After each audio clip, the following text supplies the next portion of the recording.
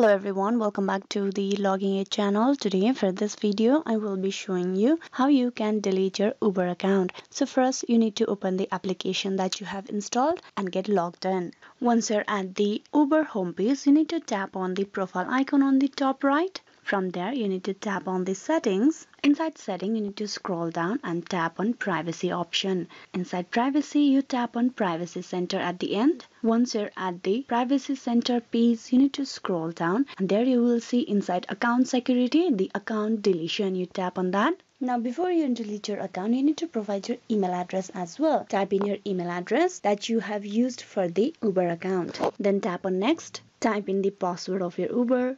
Tap on next. Now a 4-digit code will be sent to you for the verification only on your mobile number. You just copy the code and paste it over here and tap on verify. Delete your account. Now if you scroll down, you just need to tap on continue over here. Tap on continue. Provide a reason for why you are deleting your Uber account. Once you have chosen the reason, you tap on that and then you tap on delete account at the end. Your account deletion request was successful. You will be now logged out. So with that, the account deletion process has been successful and the Uber account of yours is no longer existing. This is how you can delete your Uber account. Hope this video was useful. Please like and subscribe the Logging Aid channel and also don't forget to click on bell icon for the notification and updates. Thank you.